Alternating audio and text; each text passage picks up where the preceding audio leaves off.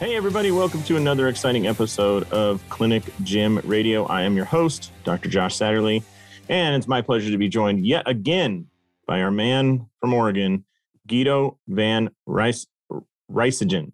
Did I say that correctly? Ryssengem. Close. Happens all the time. Right. Yep. Well, it's certainly a memorable name because you're a memorable guy, and so it's not John Smith from Oregon. So I guess that's good. Yeah. So Guido, our listeners probably heard you, and it's got to be going on a year ago, maybe 9 months, but I have absolutely no reference for timeline anymore. The last 2 years feel like they could be 2 months or it could be 5 years. So, but you are a strength and conditioning specialist from the beautiful state of Oregon, but you've worked in Major League Baseball. You've worked in all sorts of pro sports. Can you give us a little quick refresher on your professional background? Sure. I'm originally from Belgium, where I was a medic for the commandos and the military forces. I went to school. I really didn't know what I wanted to do initially. My mom was a nurse, and she said, why don't you do that? And you help people and science and all that stuff. So I worked in the ER and intensive care for about 12 years. In the meanwhile, I played baseball, but while I was going to nursing school, that didn't work out. I couldn't practice like the other guys. Started getting interested in their injuries, started communicating with Dr. Job in California. But for the young listeners, by the way, this was by letter. He had a typewriter. That was a big freaking deal. Internet was non-existent. This guy thought it was, fascinating that somebody from Belgium wanted to know about baseball. Make a long story short, several years later, I was a strength coach and so-called athletic trainer of our national team, as also a local team. And then I met a guy in Paris by the name of Johnson, and he actually introduced me to the Seattle Mariners. And about a year later, my wife and I sold everything we had. We came to the University of Oregon. I obtained a dual master's degree there, worked for the Kansas City Royals, Texas Rangers, became the medical coordinator of the Baltimore Orioles, then left professional baseball, went to Oregon State University, was there for about 12 years. Started doing more and more international workshops. Created a private school in Beijing, China on sports science and sports medicine. And now, of course, with COVID, that's all, belly up, everything's on Zoom and so forth. So staying busy, definitely. I've been a student in exercise science and sports medicine for the majority of my life and continue to read on a daily basis. It's awesome that you've seen all levels from academia to professional sports to, the local gym, and even trained yourself, obviously, which is where the curiosity always starts, right? You're luckily for all of us in strength and conditioning that IRB doesn't apply to yourself. you can do as much crazy research as you want on yourself. So, but there are always advances and whatnot in all professions, but certainly health and human performance seems to be advancing at crazy rates with the ability to throw to track data with an accelerometer that's already in the phone everybody's carrying, or video breakdown or, analysis. I saw this new camera from, I don't know how to say the Chinese company, Huawei. Supposedly it can shoot video natively at 9,600 frames per second. Oh, isn't that insane? I mean, you used to not even be able to buy something that could go over 120. And here we are, like, it's just part of the camera. Anyways, as I say that, what is exciting now? What's new and exciting that you're looking at going, hey, this is really going to impact the world of strength and conditioning? Well, for the last 15 years, I've been reading up and studying, and actually was involved in a couple of researches on the concept proprioception.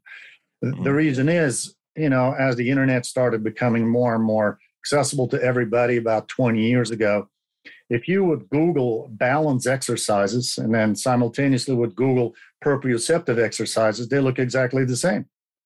And right. So that did not make any sense to me whatsoever, because in my opinion, balance is just a skill. And just like any skill, we can get better at it with practice. Well, proprioception is a sense. It's like taste. It's like smell. Can we improve taste? Can we improve smell? I mean, some people have debated with me and said, I took this wine tasting class and, now I can separate the oaky flavor and the cherry flavor in my wine. And my argument is always this. Well, it's actually your coach, let's call it, that gave you a representation and said, don't you taste this? And then you have a personal sense of what oak or what cherry might be like. And that's why often, if you look at these world events where they taste these wines for their quality, and the top wines are often very cheap wines and not necessarily, very expensive wines. So senses are personal, in my opinion, and there's quite a bit of, research attached to that. So proprioception and balance are not the same. And so as I started reading up, I was still at Oregon State University there. I had the fortune to have a student that worked with me by the name of Dean Kim. He's from Vancouver, BC. He's a brilliant young man. He's a kinesiotherapist, but also a heavy reader. And so him and I wrote a paper called The Myth of Proprioception. And you can look it up. It's a free PDF online. And that's about 10 years ago. Well, about a year ago, I contacted him again and I said, hey, we need to update this paper because there's more information now what proprioception really is. There are some prominent international researchers that have done some phenomenal work. So by starting to update our paper, I ran into the concept of actually effort, force, and heaviness, which is obviously directly related to athletic performance as also rehabilitation. And I kind of call it the missing components of proprioception.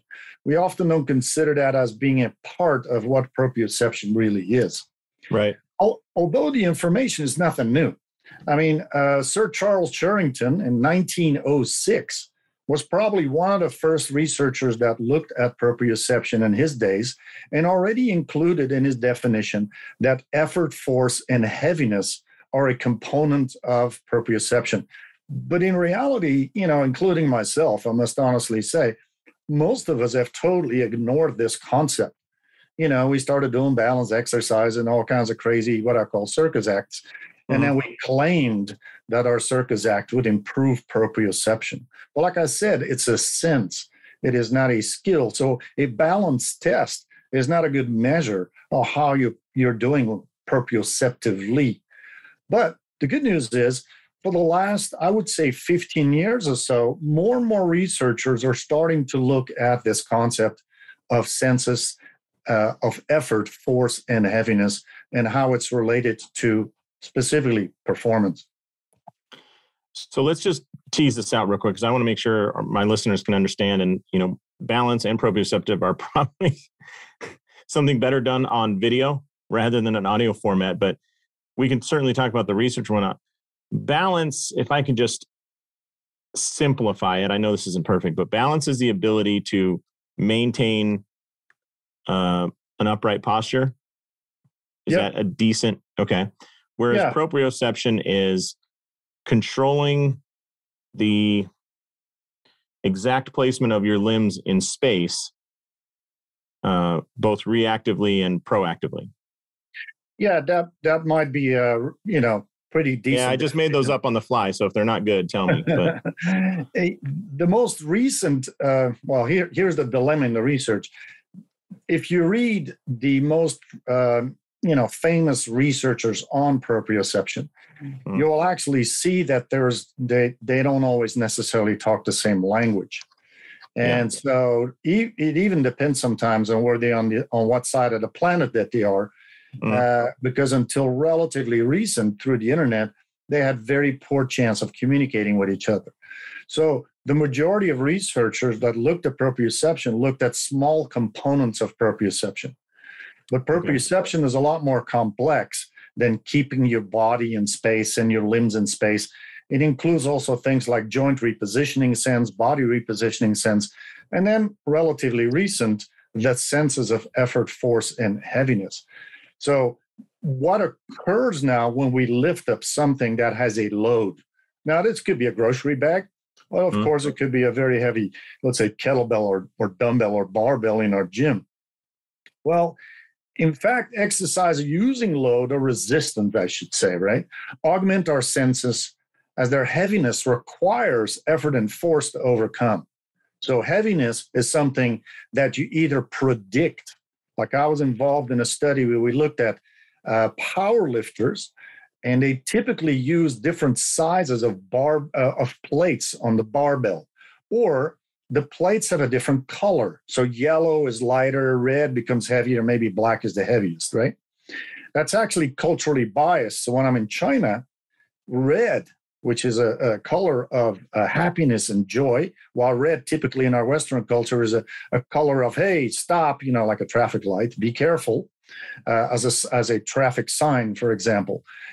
Our body interprets that sense of heaviness before you even touch it completely different. So we need to be, and people know that I do this, or at least try to do it as best as I can, to be culturally sensitive when we talk about some things, because pain, for example, has a totally different meaning in Hispanic populations versus Caucasian populations, but that's not the topic today.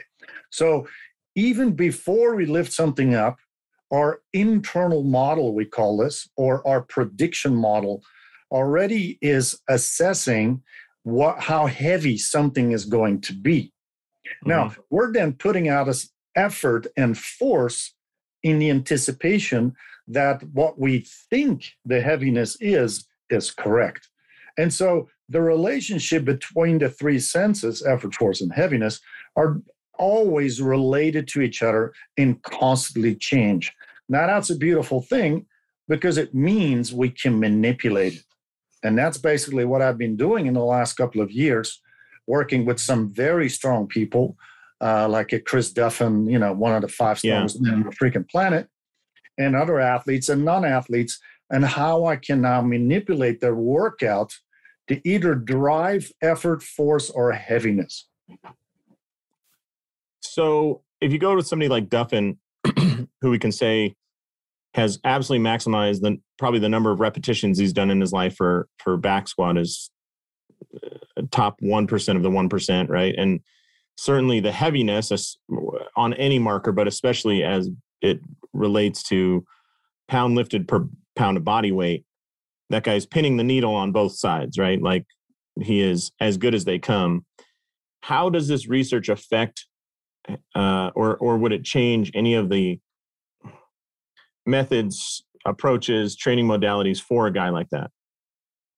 Okay, well, a real practical example with him was I was in Exos doing a presentation on movement variability, and or it was proprioception, I don't remember exactly, but anyhow, Chris Duffin was there, and in a casual conversation, kind of off the grid, he said that his training was being limited because he felt an incredible amount of tension, now the regular person would call it pain, in his low back when he was deadlifting, which required him to apply more resting periods.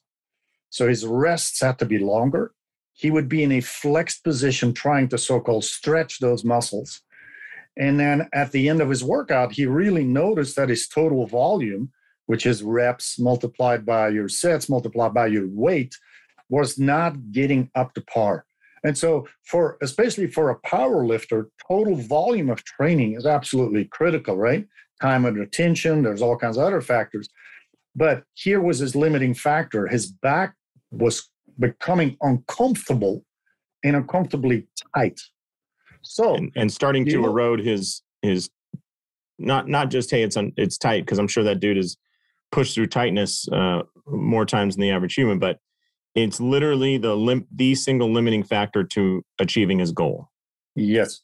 Now, like I said before, in the average population and even lifting populations, they might even go see a clinician and say, hey, my back hurts when I'm deadlifting too much weight or something like that. Now, this guy is a smart weightlifter.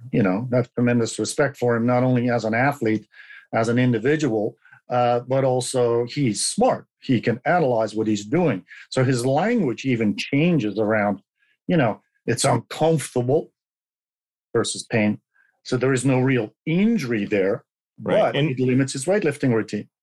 So what did I do based on effort, force, and heaviness concepts, which we can go a little bit more in detail here in a minute? I actually gave him isolated abdominal curl exercises. Now, this sounds freaking crazy, right?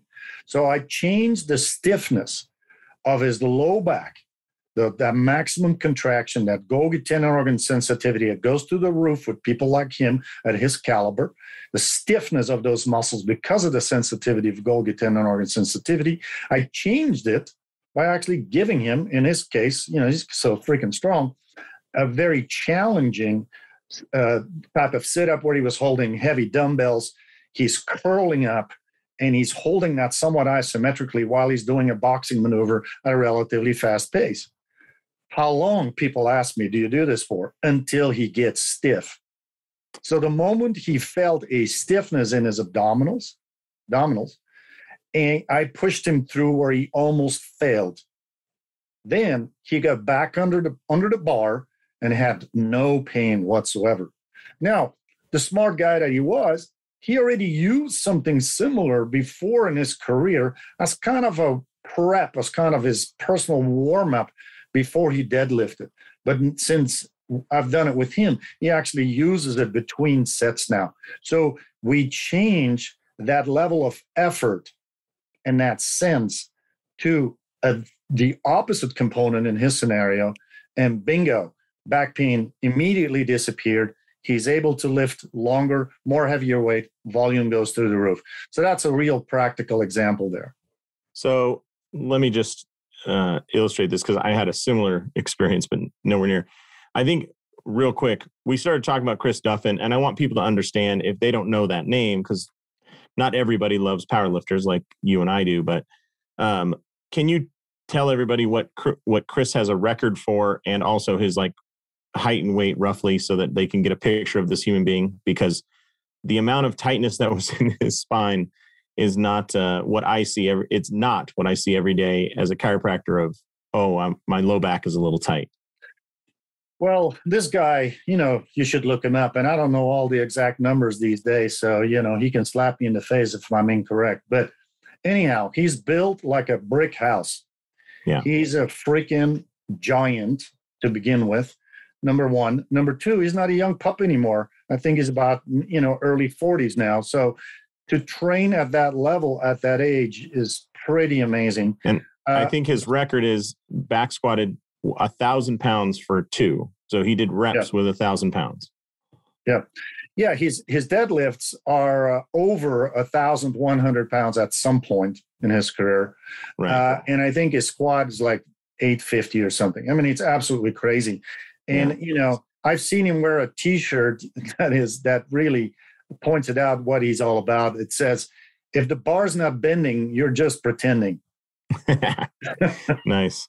So when we're talking about stiffness, this isn't like, hey, I could stretch it out. This is a significant amount of muscle, a significant amount of muscle density, a significant amount of trained muscle, a significant motor program in his brain, all saying, lock up that posterior pillar, or whatever you want to say, the posterior chain.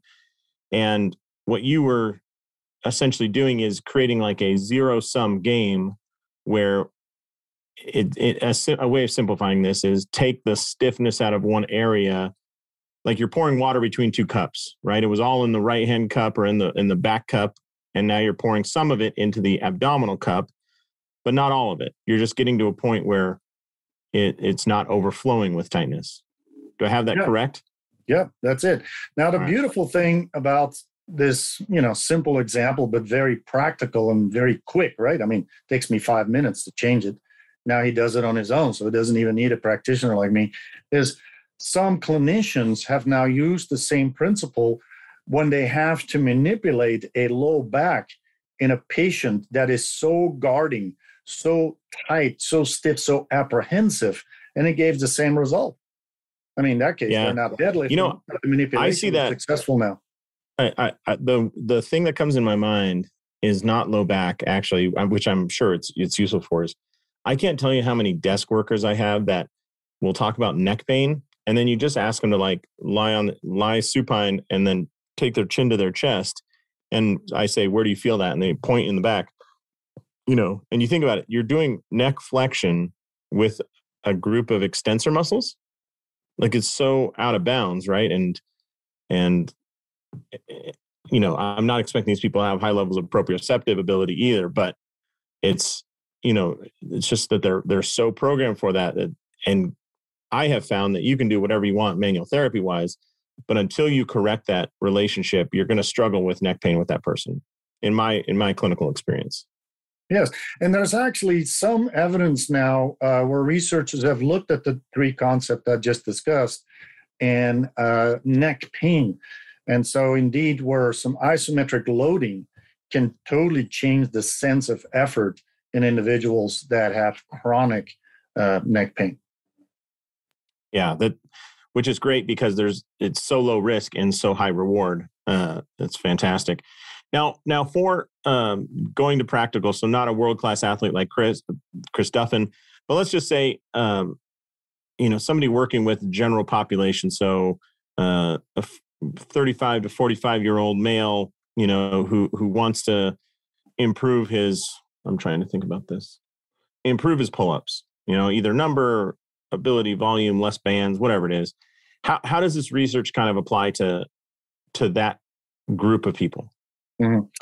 Well, my personal experience, I've seen that if we look at the concept of bilateral deficit, so in the average athlete or recreational lifter, let's say, exerciser, they typically work more bilaterally than unilaterally in their weight room or in their gym or, their Pilates class or whatever. By now looking at the unilateral strength, so typically in those individuals, if you measure their, let's say, maximum bench press bilaterally, and let's say it's 200 pounds, if you measure them unilaterally, so right independent from the left side, the total number is higher. So that's weird, right? I mean, it's like I'm stronger in my So what you're saying is together than my both arms together.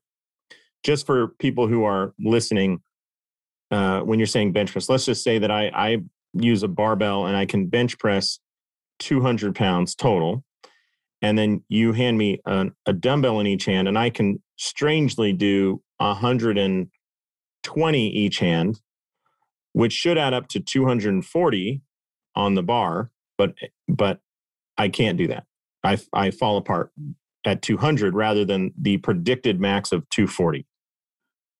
So if the bilateral weight is heavier than the unilateral weight, then actually I use unilateral weight training before bilateral weight training. Say that again. I just want to make sure I understand. Say that again real quick, Guido. Sure. If I work with an individual, and sometimes you can predict it, So power lifters, unless they're as smart as Chris, typically mimic the lifts they need to do during competition. And so they lift exclusively bilaterally, right? Now, let's say they get to a max. Let's say they squat 600 pounds and they can't get any heavier. Then if they consult me, I would at least measure their bilateral max strength, which is 600, and then I would measure it also unilaterally. If I see that the total of the unilateral strength, right, a left leg or right arm or left leg together is higher, then I would train that unilateral strength to get the bilateral strength up. Now, some athletes is the other way around. So if I work with soccer players, basketball players, individuals that typically only move on one leg, and especially if their weightlifting routine does not include a lot of bilateral lifts, typically we call it functional training, right? We got to keep repeating what you see on the court. I'm not a huge fan of that, really, because we all know that force output and total weight is typically higher when we are with both feet on the ground or both hands moving something when we're stable. But the information around effort, force, a sense of effort, force, and heaviness, you can now use to see if you can manipulate either their unilateral strength deficit or their bilateral strength deficit. Does that make sense? Yeah.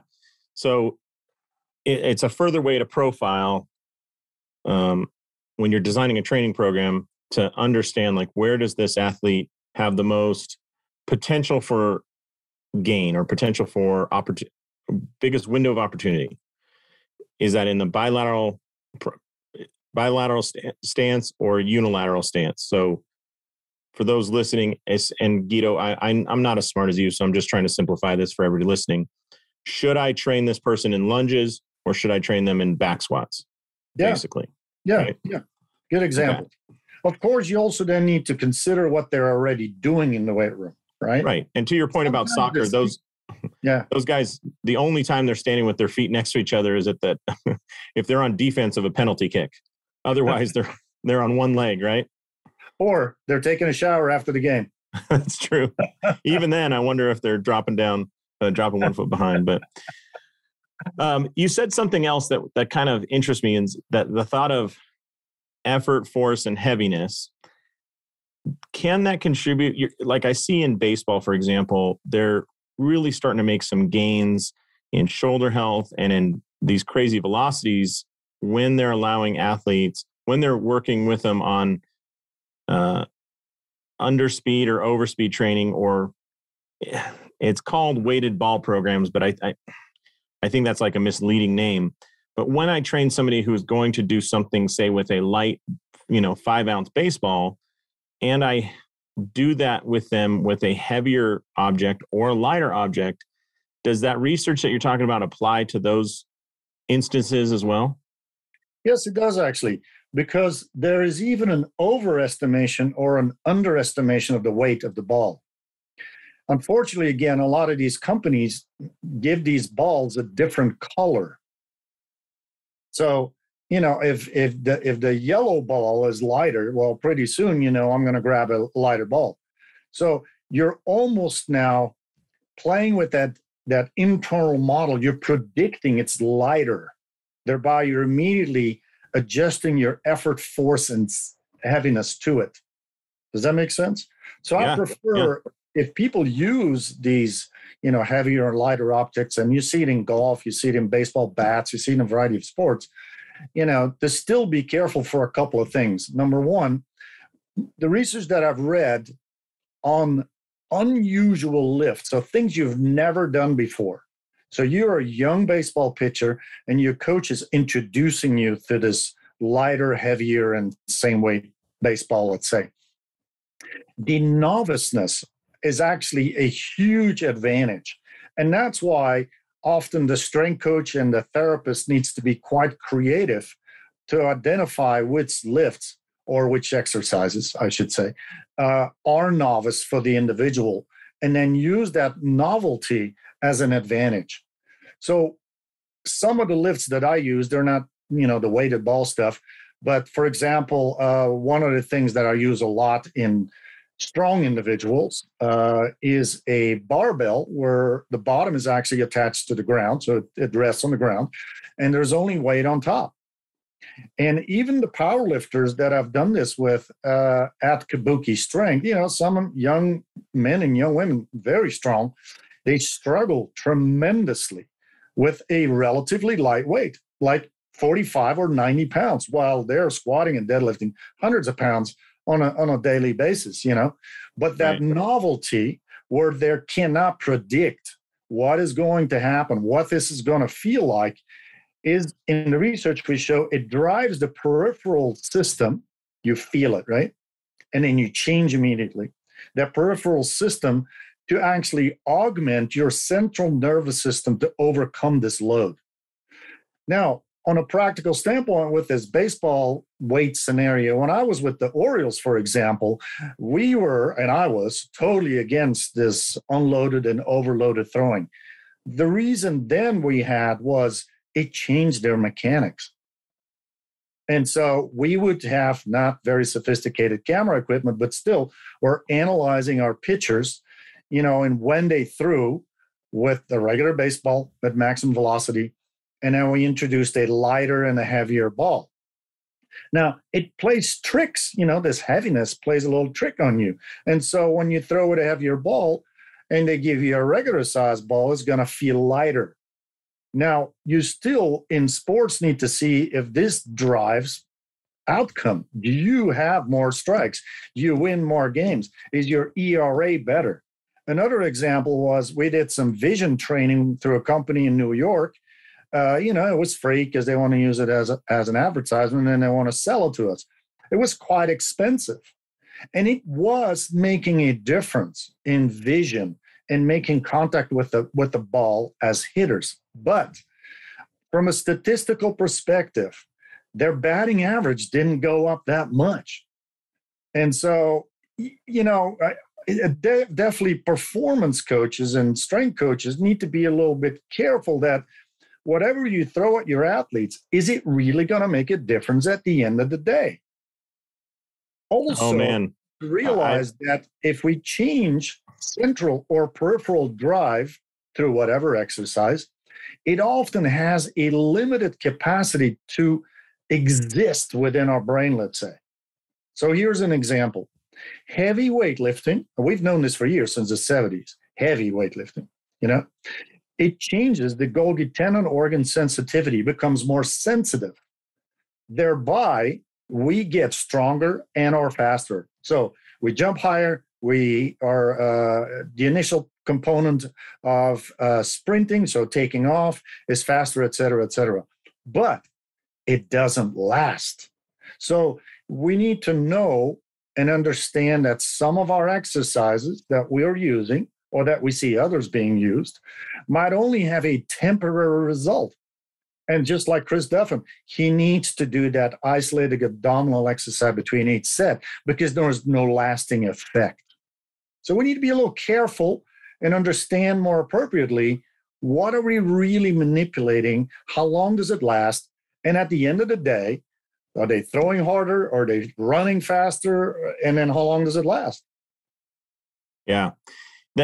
I have personally, unfortunately, had the opportunity to make a lot of athletes worse. And I've done it by assuming that, some intervention is great. And then you see their performance numbers take a dump, which really sucks. I worked with golfers and they posted five round averages much higher than what they came into me. But, you learn from those things and certainly it motivates you to be a better provider. But I think it's interesting that you touched on a couple of things. Number one, if you get super heavy or super light, you really can change the mechanics of what somebody's doing. So in golf, for example, I would tell everybody listening, be very careful with the weights that you're doing under speed, over speed, and look at the research and understand it. Because, if I hand you a golf club, Guido, and I say, hey, swing this as hard as you can, it's probably going to look like a golf swing. But if I then take a sledgehammer, a 25-pound sledgehammer, and hand it to you, the movement you do to try and swing that at a ball at the ground is going to be nothing like a golf swing, right? It just can't be. There's too much force and it changes the mechanics. So definitely be careful of that. But the other piece that I heard you say that I just want people to make sure they realize is when you're saying the increased sensitivity of the Golgi tendon organ doesn't last, you're not saying, so don't do that, right? No. What you're saying is know when to do that. Yeah. That's a huge advantage, but it's not a light switch. It's not like, oh, well, if it doesn't last, then we're going to throw this away. It's like altitude training, right? You can have a huge advantage. You just have to get your timeline right to do that. And same thing here, at the right moment, it's completely appropriate to use that sensitivity to your advantage. Right. Unfortunately, and this is my personal opinion, I see too many what I would call personal training / fitness exercises to be incorporated in performance training. And a lot of them don't belong there. And some people are going to hate me for it, but here's one example, the Turkish get-up. I'm like, oh, but it packs your shoulder, makes you more stable, blah, blah, blah. Well, actually, I was involved in a study in South Korea with baseball pitchers who wanted to incorporate the Turkish get-up because they were training in a typically CrossFit kind of environment, and they liked it. Of course, from a fitness perspective, any exercise that is challenging, we're going to love, right? If you love to work out, then anything that's challenging is cuckoo. Yeah, and as a general rule, there's nothing more challenging than just getting your body onto the floor and back up. Turkish get-ups, burpees, all that classification. I'm not saying to the listeners here, you need to stop doing that exercise, but does it really have an effect on performance in an athlete? So I don't know which athletes really would benefit from that. But anyhow, go back to the study with the baseball pitchers. So these guys, this is South Korea, when they have their so-called spring training, they're really being isolated. They go to some small little village in the mountains, and that's where their training facility is. They do that with a good purpose. They can control these kids, meaning there's no stores to go get candy or whatever else. None of that jazz exists. So even their diet is completely controlled, what they eat, when they eat, sleep is being monitored, et cetera, et cetera. So for 6 weeks, we were able to control them quite well. Half of the group, okay, it was a small sample size, about 6 people. We allowed them to do Turkish get-ups as part of their warm-up before they threw. Because from the concept of if a Turkish get-up loads up your shoulder and improves stability, well, anybody that works in throwing sports says, if that joint gets more stable, then they're going to throw harder. Okay, cool. That's a good idea. The other group, we did not allow them to do that whatsoever. And again, they had no access to that equipment, et cetera. So we're pretty much in control. What did we notice? Number one, throughout the season, now there's less control, I totally admit. We saw a decrease in pitching velocity in those that kept using it. Well, that's pretty significant. Number one. Number two, the group that used it had more statistically significant time loss because of injury. Now, not substantial injuries necessarily, they felt sore or whatever else the deal was, versus I totally tore up my shoulder and need surgery, versus the individuals that did not use it. So performance coaches, and I'm probably preaching to the choir here, they know that, number one, if they want to keep their job, they better make sure that the athlete performs. If they want to get promoted in their job, they definitely should make sure that the athlete performs at a higher level. And they definitely shouldn't throw, let's call them circus acts at their athletes in the hope that something's going to change and that they are going to perform better. So fitness is totally different than performance, and rehabilitation is different than performance. I don't agree with some individuals that say it's all the same. Well, it might use the same principles to some point, but ultimately, at the end of the day, the end results are different. Thereby, the training should match the end result. Right. Saying it's all the same is the exercises can be used in the same, in varying performance, fitness, rehab. We can use the same implements and the same exercises, much like a mechanic would use the same wrenches, screwdrivers, hammers, sockets to fix a semi-truck or a F1 race car. But to say that those are the same thing, it's all the same. I just turn these wrenches. It's like, okay, but you're violating kind of the principle here, which is, you have to understand the end goal of what you're doing. Is it carry a lot of weight, or is it, go incredibly fast and corner hard? Those are very different outputs. Yeah. It's like when I was in professional baseball, one time, I'm out on the field of players and they're stretching, they're warming up. And I hear somebody scream out of the stands, "You don't know what the fuck you're doing. Those stretches suck. You need to do this and this and this." And my response to that gentleman was, "I love you too, buddy." But here is the problem a little bit. People see these clips on YouTube, on TV, or in life, and they think what those athletes are doing, they should do, or that the practitioner doesn't know what the hell he's doing. They have no idea what happens behind closed doors. That preparation that is individually based, also based on past injuries, some shortcomings in testing, etc. And it's a team effort to design an appropriate, even stretching program and a warm-up program for an athlete that might be completely different one guy to the next. And then if you work with pro athletes, there's also the psychological effect. They're used to certain things they've done for years. Might not be all scientifically sound, but you're definitely not going to mess with their mind by changing something drastically. It needs to become with the right intent. Everybody needs to be involved, including the coaches, coaching staff, if you want to make some changes to a program or even an individual program.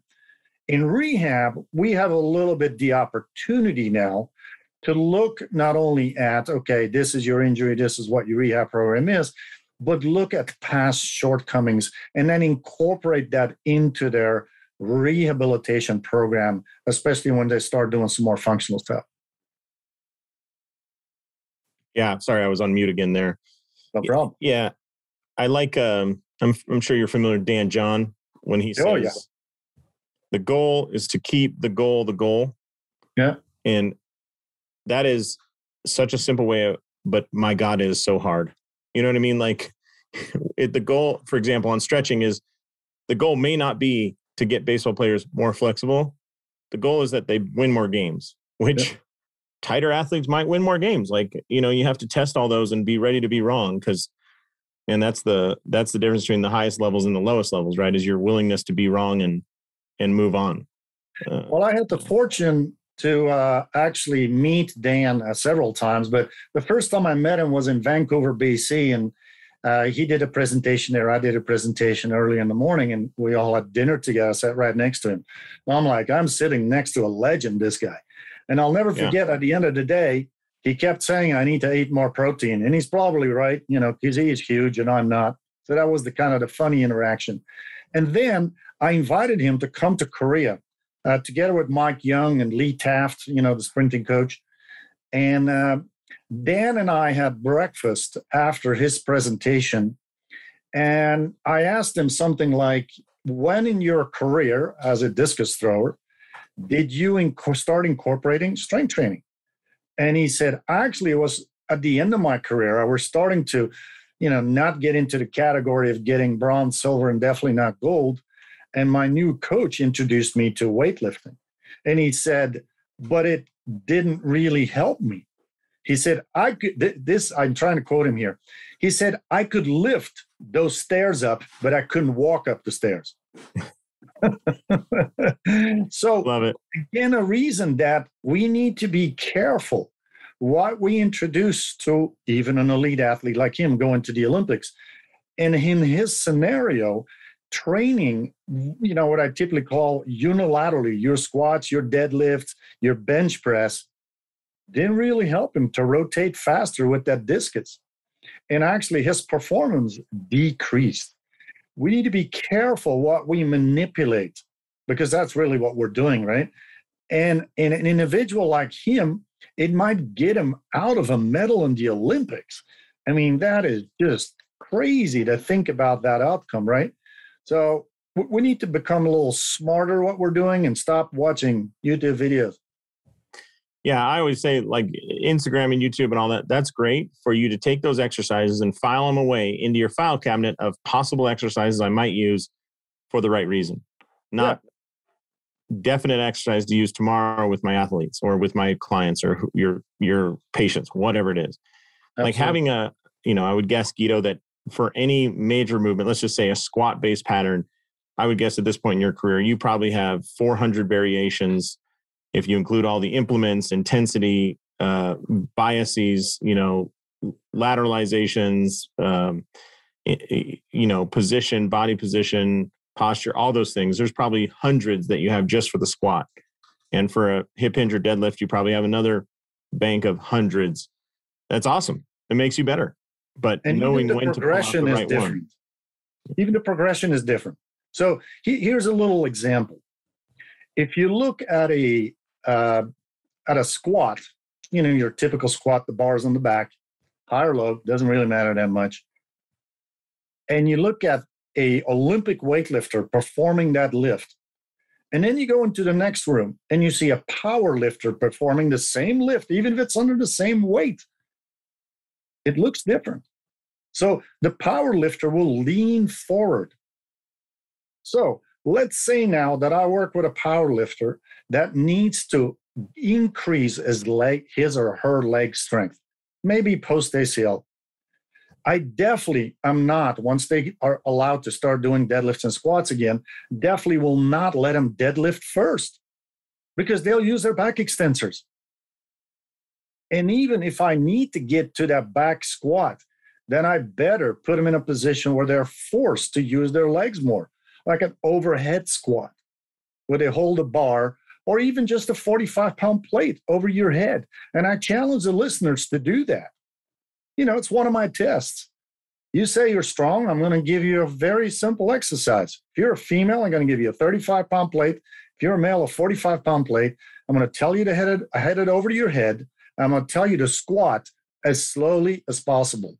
So your central nervous system has time to adjust to probably, in many of you listeners here, a novice squat. You've probably never done that before. And what you'll see is the squat will be more erect, like an Olympic weightlifter.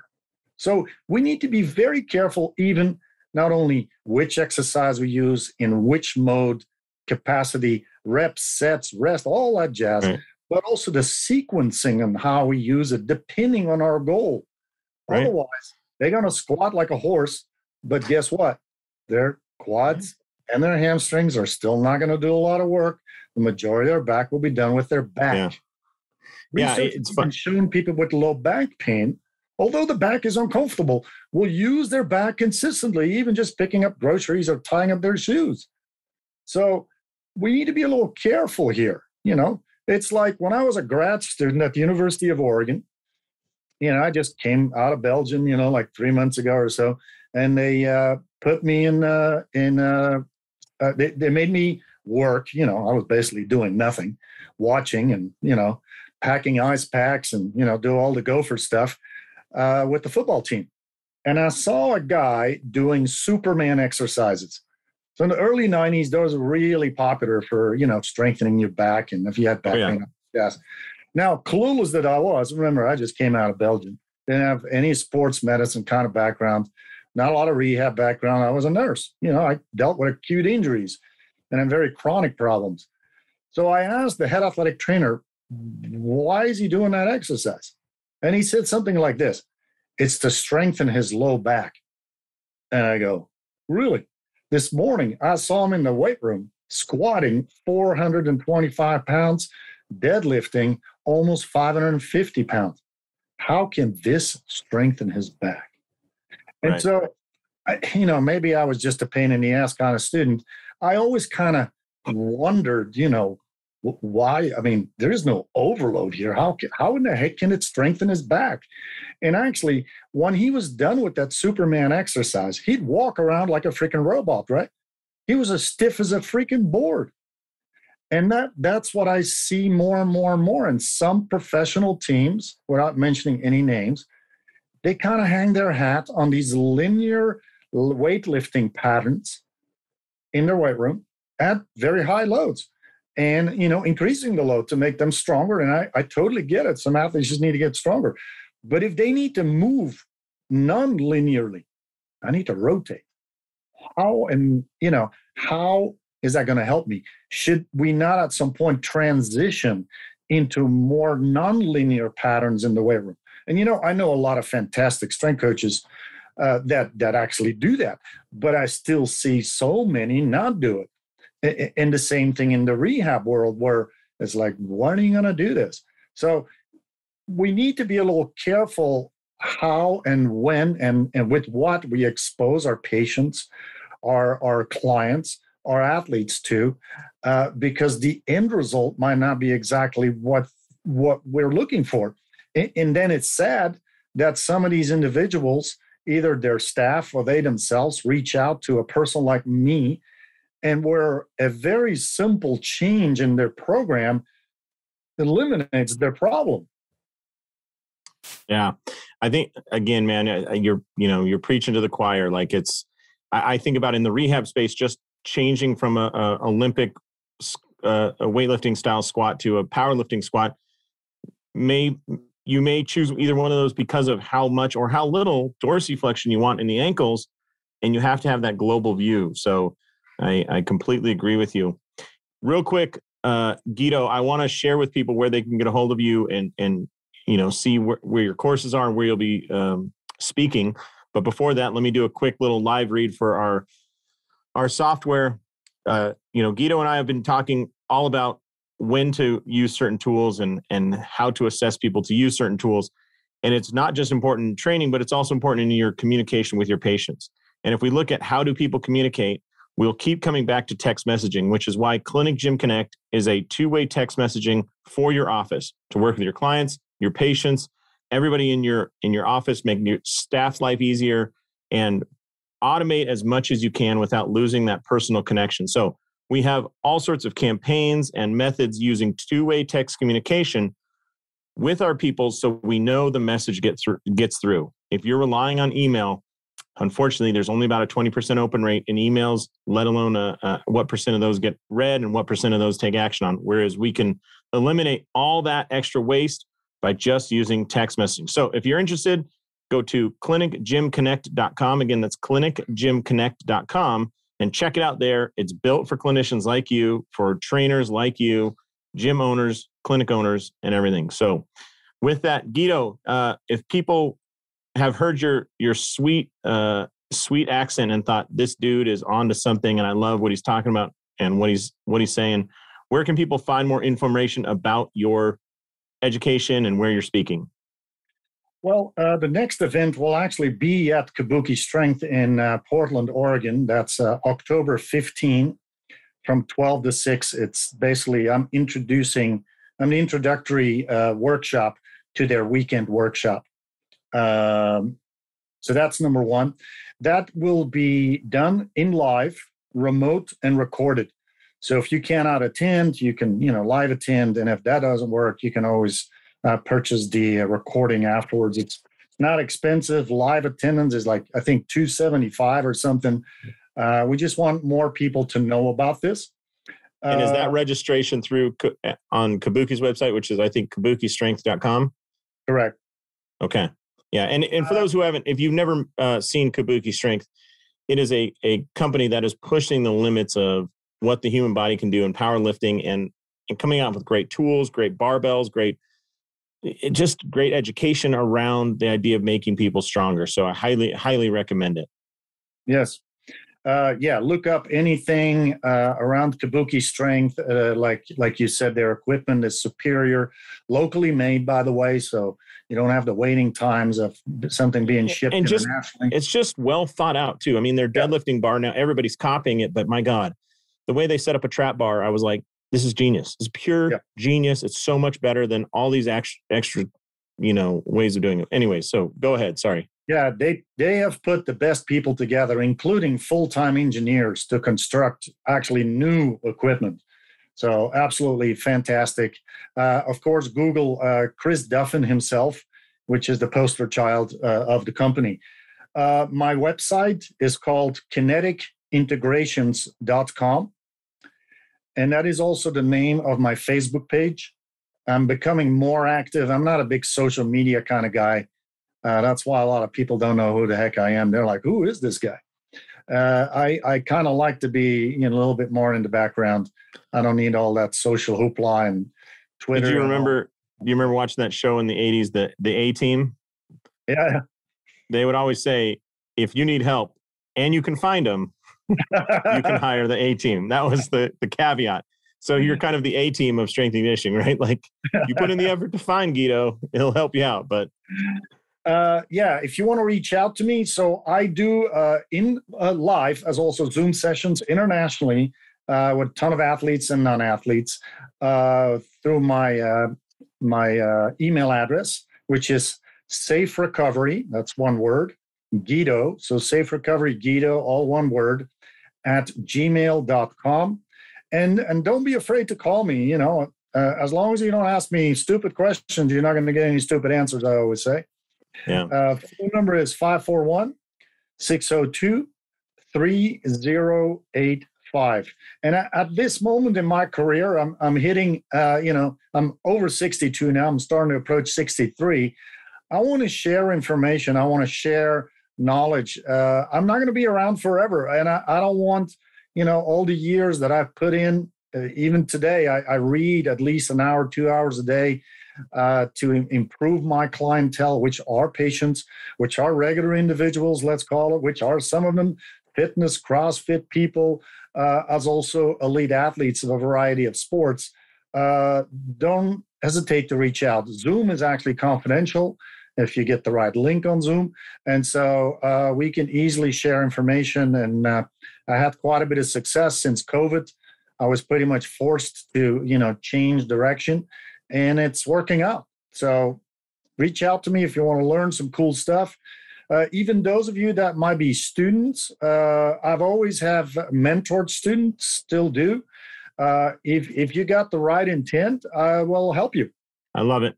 I love it. It's everything we're about here, Guido. So, well, listen, I really appreciate you coming back on and sharing this information with us and kind of expanding our knowledge base in a way we had.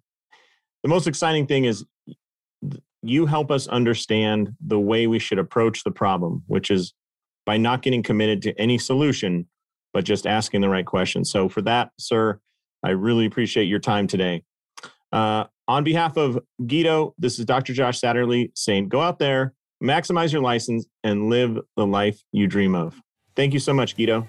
Thank you, Josh. Thanks so much for checking out these videos. I hope they're useful. We'll cover things like rehab, exercise, business model, progressions, layout, everything else that helps you build a clinic. So if you're interested, you can click here, there, here, or anywhere to get more videos just like this. Thanks a lot for watching, and we'll see you soon.